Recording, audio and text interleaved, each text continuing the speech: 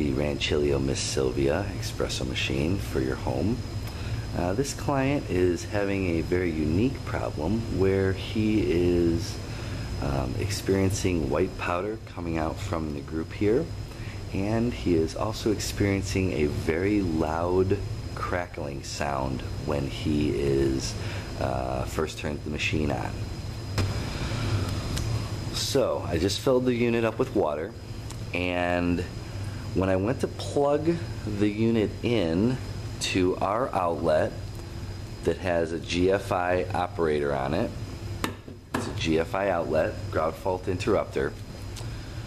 Essentially what happened was when I plugged the unit in, if you listen very carefully, when you turn it on, you see the light turn on and then turn off. That was the ground fault interrupter cutting the circuit out. I am suspecting that the reason why the client was having that very loud electrical sound when you first turned it on is the heating element is popped, and it is literally electrocuting the water to boil it. And that is verified by me not being able to turn the unit on with the GFI outlet. So we're going to go ahead and take this unit apart and see what we find. Alrighty, so with a little bit of electrical testing, we were able to figure out that yes, we were right, and that the heating element is exposed.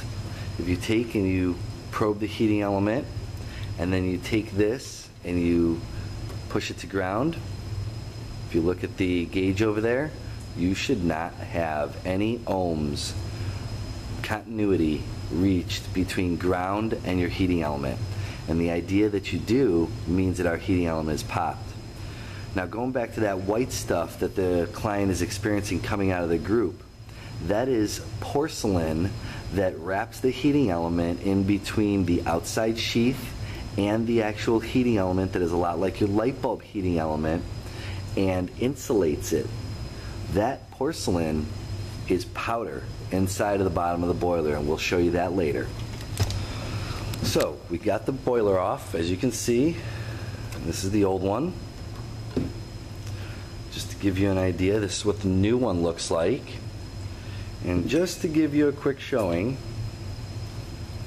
the new boiler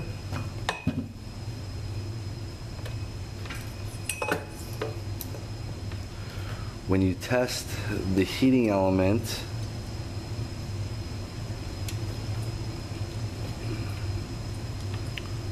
to ground, you see you get nothing on the meter, which is what you're supposed to get. But when you take this and test it to ground, you get continuity, which means this boiler's bad. So that's the confirmation. That is visual confirmation. This white powder right here, that is your white porcelain that insulates the heating element. You can see how it's a little dry once you wring out all the water from it. And if this customer was ingesting that, that's probably very, very bad for his health.